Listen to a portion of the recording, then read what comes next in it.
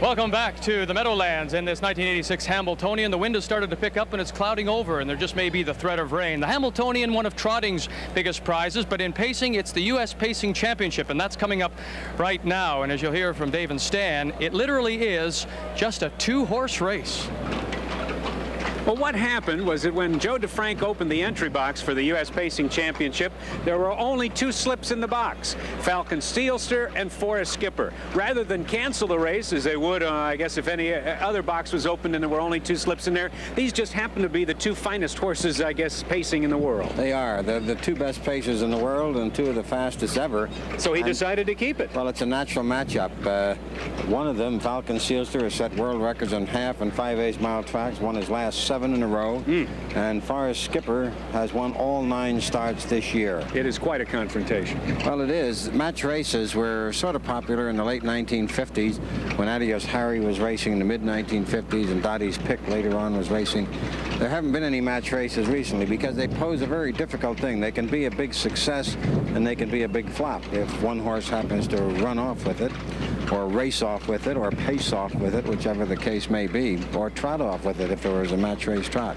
This one won't be that, but what's going to be interesting is see how they set the fractions. Falcon Seelster likes to race in front, and the question is, can he set a pace, and can Forrest Skipper, if he is trailing him in fact, overcome that lead? In thoroughbred racing, basically the horse that gets out in front in match racing, and there hasn't been really any match racing at all since Ruffian's untimely passing, but usually in thoroughbred racing it's the horse that gets out, and I suppose that that must be going through the minds of Tom Harmer and Lucien Fontaine. Well, they've guided these horses perfectly so far to tremendous campaigns. Falcon Seelster has won $1,106,000. Forrest Skipper, $726,000.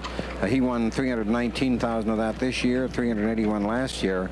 Falcon Seelster won over $800,000 last year. The tote board says that number 1, Falcon Seelster, is even money. Number 2, Forrest Skipper, is 1-5. And we'll see what happens very shortly as they come into Tom Durkin's view.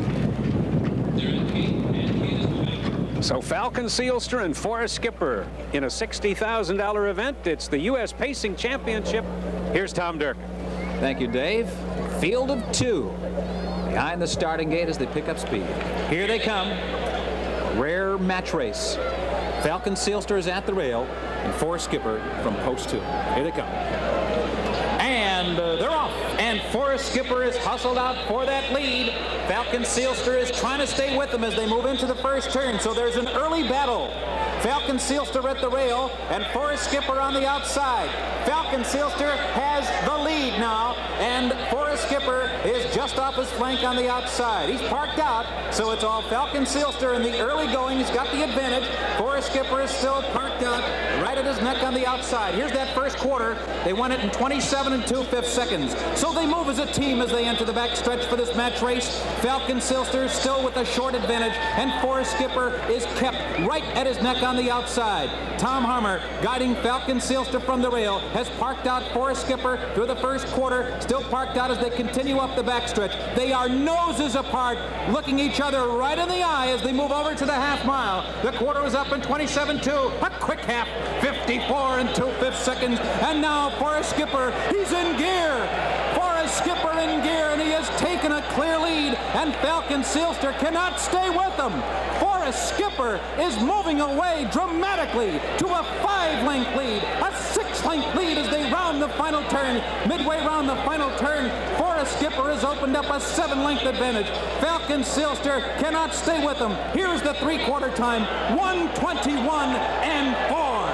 Forrest Skipper with Lucien Fontaine. It is now a race against the clock, and the whip is out on Forrest Skipper as they come into the final 8. He's bearing out just a bit, but the lead is now 9 lengths. Falcon Seelster has been defeated. It is now Forrest Skipper against the clock. Fontaine urging him on for the final 16th. They're going into a stiff wind here, and Forrest Skipper with a dramatic victory over Falcon Seelster in this match race. The final time, 1:53.3. Forrest Skipper, the decisive winner. Stan, I didn't expect to see him go eye to eye around that turn the way they did to the backstretch. It was really a match race right from the get-go. I don't think anyone else expected him either, but Lucien Fontaine knew what he was doing. The normal inclination would be to drop in behind him. He knew that Falcon Seelster would go to the front. He also figured that he had the better horse, which it turns out he did. And he decided, we'll just let him look him in the eye, and we'll go as far as he wants to go. So he sat Forrest Skipper right outside, as you see, and there they are, going down the backstretch. Falcon Seelster setting his own pace, and he couldn't get away from this horse. And sometime horses do not like that, even championship horses, looking somebody in the face, giving all they have, and particularly at this point when Forrest Skipper breaks his heart, going right on by him. Well, that was the decisive move on the backstretch after a half in 54-2, which Tom said was quick. But coming into the stretch, it was, as Tom said, a race against the clock, but a tremendous headwind. Look at Fontaine sitting easy here. When he went by him, his whip was straight up in the air.